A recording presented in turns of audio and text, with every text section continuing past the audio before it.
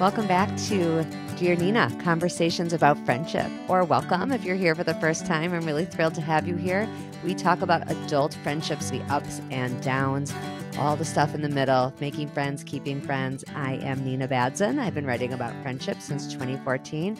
We are talking today to Estelle Erasmus about a really different kind of topic than I've done here before. We're talking about a secret that you might keep from your friends out of shame.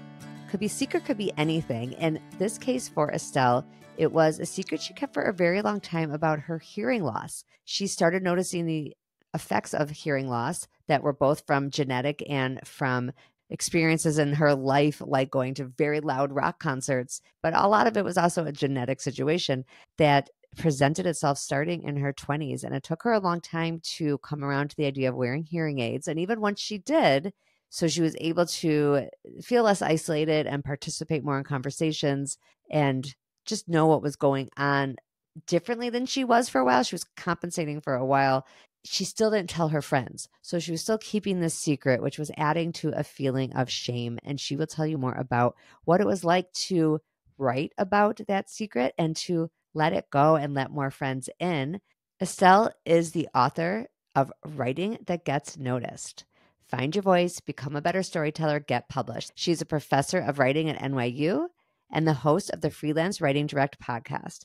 You can find lots about Estelle. She's been a huge asset to many writers. Many people have gone to her to learn how to get their work in magazines and newspapers, and that will all be linked in the show notes. Without further ado, we're going to welcome Estelle to the show.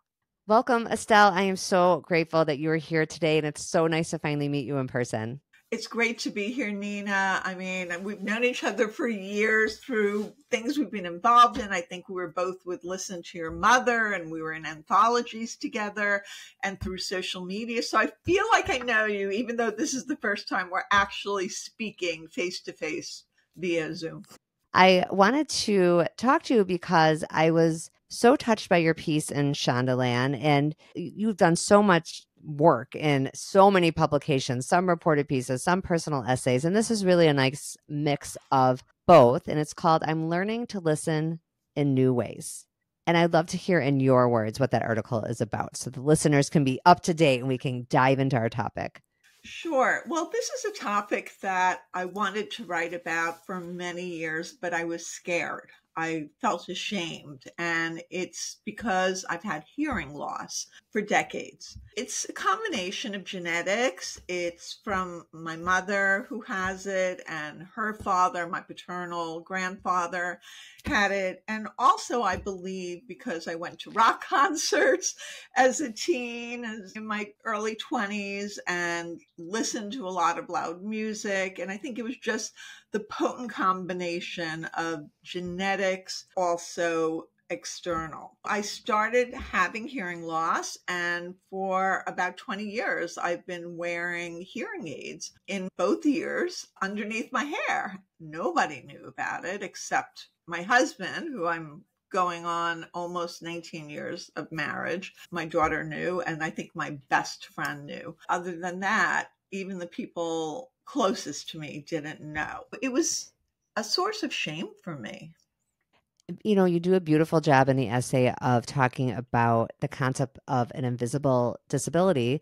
I think people have gotten a little more comfortable with that term, but they assume a lot of times people use it for mental illness of some kind, which is true also. I mean, I don't to say that that's not also an example. People don't talk about hearing loss that much. And you said something, I'm going to quote your own words to you, if you don't mind, because they're so nicely written.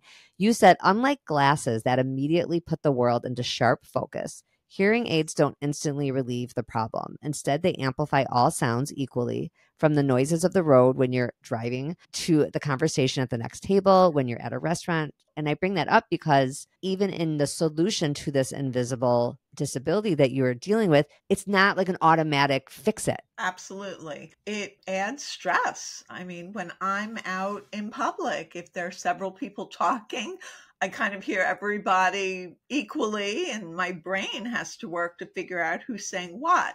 Now, most people still wouldn't realize it because I started using the hearing aids at an earlier age, and so my brain was able to adapt. People who use hearing aids later in life, sometimes their brains don't adapt as well. So it's less of a struggle, but it's still a struggle. It's still stressful. It's actually the fact that people know now is kind of a relief to me because I can now just say, I have hearing issues. Can you repeat that? Or I can't hear you. I used to say to people, I can't understand whispering because, in a movie theater, somebody would whisper something to you and I'd be like, I couldn't hear it. Or if I'm in the back of a car and somebody's talking to me from the front, I can't continue that conversation. I think that's the first time I realized that I really started to have an issue. And also when I was working in an office and somebody said something in a meeting and then I repeated the same exact thing. I wasn't copying them. I just really hadn't heard everything that they had said. And I think you're right. There's a lot of shame around it. What did it take to ultimately get you to go to an audiologist? Well, I think it was really when that happened at work. I had a boss, and it was when a boss came over to me and said, Estelle, the head of the company thinks that you may have a hearing problem. And I said, oh, and it was like a revelation to me. And something else had happened. There had been a fire drill. I hadn't heard it because it was at a pitch level that I guess didn't really register with me before I had hearing aids. Everyone had left the building and the monitor came and saw me working and said, why are you still here? There's a fire drill. And I had no idea. So the combination of that and what my then boss said made me go to an audiologist for the first time. So you were motivated to go, but to your point and really pertinent to this essay and to this episode is a lot of people don't. Even with the boss coming, even with a safety issue like the fire, so many people don't go, even at an older age where maybe it would be less of like the shame that you felt. I mean, it's more to be expected. They feel so isolated. And you wrote a little bit about that. Can you say a little bit more about like that isolation, which I'm sure you felt too before you went? Yeah, and I wanted to point out that according to the World Health Organization, 430 million people worldwide have disabling hearing loss. They note the National Institute on Deafness and Other Communication Disorders notes that only 16% of adults between the ages of 20 and 69 who need hearing aids have ever actually used them. And in fact, when my article came out, I was getting messages and emails nonstop from colleagues, from people in the writing world, from students, from all sorts of people saying, oh my God, I think this is what my husband has. Or, oh my God, I think I have this. I need to check it. Or somebody said, you too. People were really, really kind. And people were also really appreciative that I brought this invisible disability to light because, as I said in the article, if I write about what scares me, it no longer has the power to shame me. And that is really, really true.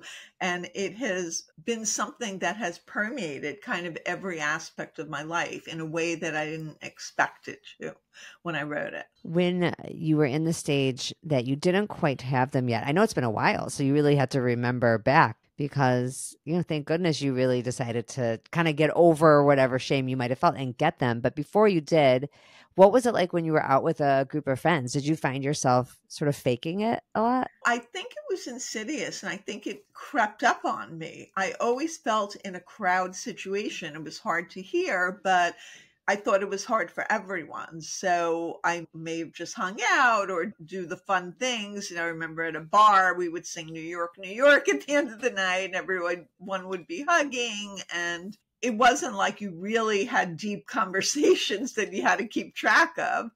I didn't feel it so much then, but I think really in the business sense, that's really where it hit home because if you want to have a professional reputation and people are thinking that you're either not listening to them Hmm. or that you're repeating their words and trying to make it your own, that's problematic. And that was something that I wanted to nip in the bud when I saw that that's what was happening. What speaks to me so much in this idea is, in your case, it's hearing loss, but this can really apply to anybody who's holding on to something that is holding them back in some way. That, like we said, it has a solution of hearing aids. It's not a perfect solution because that has its own, you got to get used to it. Your brain has to get used to it. There's the background noise issue, but there is something you can do. But maybe the biggest help was actually being honest with your friends about what was going on. Well, I wasn't for years because I was so ashamed of it. So I had the help. I had the hearing aids, right? What happens sometimes, I mean, I have long hair and I have a low hairline, so you can't really see the hearing aids Yeah. and they're tiny. I'm even wearing earrings. But if you look inside, there they are. They're little. They're not like the big ones that we're used to seeing on senior citizens or our grandparents or anything like that. And I've even worn my hair up and just had little tendrils and nobody can see it. What happened with me is I would go to an event or something and people always want to hug me.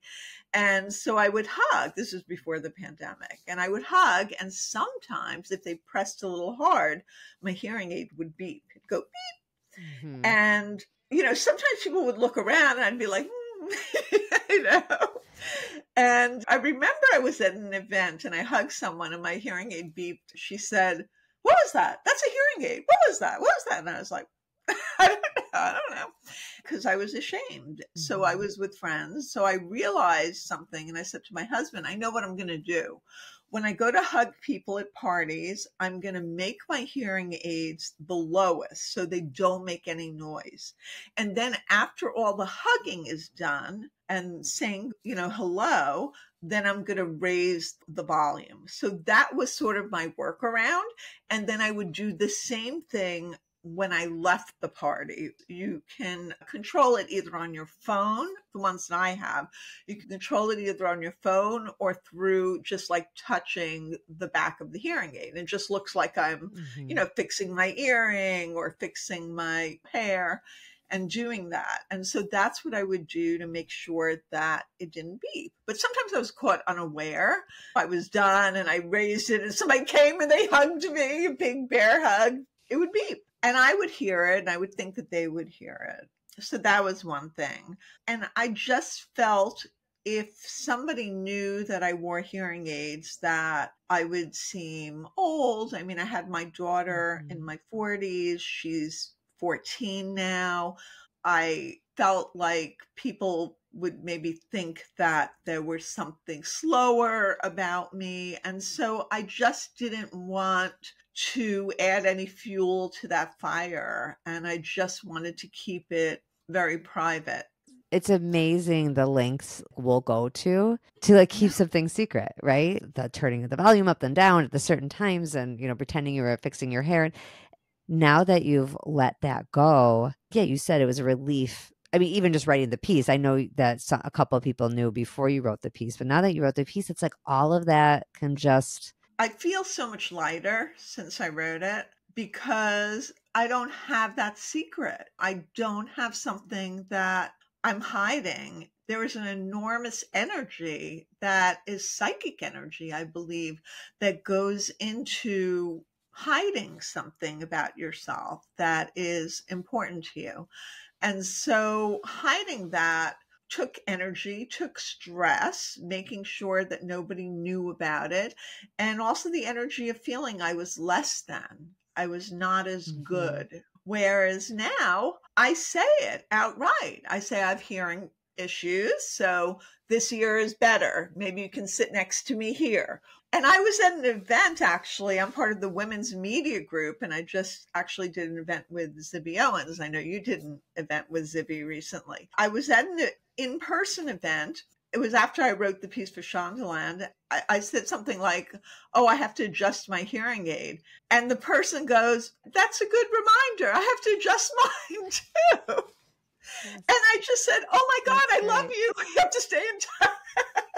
It brought me together with people. So, Estelle, I want to ask you, what motivated you to ultimately write about it? I know you write about a lot of things. Like I said earlier, you write for a lot of publications. You help other writers get published, and you can write about any number of things and have and are able to because you're so good at pitching it and getting it in places. What made you decide to ultimately write about your hearing loss? It was something that I had been thinking about in terms of my daughter. And I used to write a lot of parenting pieces, and I've written pieces that have gone viral for the New York Times, like how to bully proof your child. And I've written pieces that have gone viral for the Washington Post. My child is out of control. Here's what I'll do to fix it. Putting the onus on myself, not that she's the problem, but she learned from me. I pulled things out of the shadows a lot of times that people aren't used to reading or learning about, and it's helped people in that way. I've written about an ectopic pregnancy that I had, and I've written about an inappropriate therapist I had when I was a teenager. I felt like, I don't know what it was, but my daughter's a teenager now. And the fact that I have hearing loss sort of became a tool in her toolkit of the arsenal that they use to separate from their parents, and particularly from a strong mother figure, which I am. She sees me as somebody very strong and somebody that she wants to differentiate from. And I totally support that. And she's actually very clever that she found a way to use my hearing loss against me by over enunciating and kind of acting like I was a little slow or not wanting to repeat to me. I just thought, even though I stopped writing parenting pieces in general because she's a teenager now and she doesn't really want me to focus on her as my subject, with her agreement, I wrote about it for Shondaland. I thought this was a great place to share something that I thought could help people. And it really helped me, and it helped my daughter and me have a better relationship when I worked out a way to help her understand me and to show my vulnerability. It was okay for me to say to her, I feel bad when you say forget about it and don't want to repeat it to me. And by the same token, I had to be aware that pickup or morning time or right before she went to bed is not the time to have discussions where it's important for me to hear something. And so I've made sure that there are ways that we interact together that's more positive, that doesn't get me frustrated and that doesn't get her frustrated. I talk about that in the article. And so I've helped my students also share what's important in their lives in a way that doesn't, as I once said, don't blow up your life for a byline. And I talk about that in my writing book, Writing That Gets Noticed. I also make sure that people don't write about things that are going to hurt them really badly. Like if they are separated or going through a divorce, don't write about your rage towards your kids, because that's going to hurt you in a custody hearing. So I feel that that's part of my responsibility. I wrote about my daughter with her understanding and her reading everything and vetting everything, and my husband too. I feel very comfortable in what I shared. So you have to know you can share what's going to support the story and support the relationship, but you don't have to write every little nuance. It's just what moves the story forward. So what happened when friends read it? One of my friends texted me and said, oh my God, I think I have this. I just made an appointment with an audiologist. And I was like, and another friend texted me and said, my husband's going to call you right now because he has the same issue. He's been wearing hearing aids and he didn't tell anyone. And now you've made him feel brave and he's telling his friends. And people were Facebook messaging me who I knew through our writing groups and said, my son-in-law has this issue and I'm going to show him your article. Not that I'm trying to be the saint for hearing loss or that, this is not the mission in life that I have, but, there are a lot of people that have great resources and great information, but I am happy to take something out of the dark and shine a light on it that can then help me, my family, and other people. And that's beautiful. And you said in your piece, hearing loss could contribute to many serious medical conditions, including higher incident rates of diabetes, cardiovascular disease, and falling. And that according to a 2011 Johns Hopkins study, people with even mild hearing loss are twice as likely to develop dementia, especially if they are isolated. That's really how it relates to friendship too. I mean, it's so major and important all the way through the last days of our lives to have social connections. And I absolutely see how hearing loss makes people isolated. Even when you're around people, you feel isolated, you feel frustrated. I could see that people would stop making plans because you're like, ugh, it's too, why get together with people if you're always going to feel kind of left out of the conversation? Well, my friend who told me that she was going to an audiologist, I remember being in group situations with her and somebody would say something and she would just smile and nod. And I thought to myself, does she have a hearing problem? And is she just kind of pretending that she knows what's happening? And in fact, in terms of what you said about the illnesses and the comorbidities, my dad has Alzheimer's. He never had hearing loss, but he actually deals with hearing loss now as well. I'm aware that keeping social aspects of my life open, making sure that I'm always learning, and the fact that I'm teaching and working with words is a way to keep my brain engaged. And I'm a very extroverted person, but I also need that time to recharge. And I do believe the time that I need to recharge is probably because I have the hearing loss. It does put a little bit of an extra strain on me, but it's just so much easier. Like even if I'm speaking at a conference, I'll say, I struggle with hearing loss. So if you can repeat slowly into the microphone your question, and people are more than amenable to doing it. Nobody so far has been like, oh, you suck, that you have hearing loss. Right. So the things I was worried about happening haven't happened. It just showed me that your mind can make you a prisoner. You don't need to put restrictions on yourself. You can be who you are, and it's just a small part of you. It's not all of you. That's really a beautiful place to end. Like, you're such a good writer. You wrote our just speaking, you basically wrote in a conclusion right here. Estelle, thank you so much for being here. I think this will help a lot of people. I think there's going to be people kind of like when your article came out, there's going to be people who see however I title this. I haven't decided if I'm going to use hearing loss in the title or something about secrets, because we actually ended up talking about keeping something to yourself that actually is separating you from other people is its own issue. Like, I was thinking about this a little bit, Nina, like making your invisible disability visible, the friendship benefits of making the invisible visible, something like that. See, you're forever an amazing editor. I wrote cover lines for magazines for decades. I'm learning to listen in new ways was not my title, but I think they took something from the deck that I suggested. It relates to the conclusion of your piece, which I liked a lot. All right, we're going to say goodbye, but thank you again. Thank you so much for having me, Nina, and for giving me the forum to help make my invisible disability visible to your listeners. Thank you. And I know it's going to help a lot of people. And as I say every week, when our friendships are going well, we are happier all around. Bye. You know how when you listen to a podcast, the host always asks you to review it on Apple Podcasts, Spotify, or wherever you listen. Apple seems to matter the most. I guess it makes a difference when someone goes to the search bar, if they put in friendship and they want to hear things about friendship. If a podcast has a lot of reviews and stars, then that is what gets shown. I am on my way with some great ratings and reviews, but of course, I could always use more. So if you have enjoyed this episode or any other episode, I would so appreciate if you would take the time to do that. One other really helpful thing is to just share it with a friend. The third thing I'd say is share it on social media. There is a fourth thing. I am on Substack at Dear Nina, Conversations About Friendship, where I have a free newsletter at least once a month.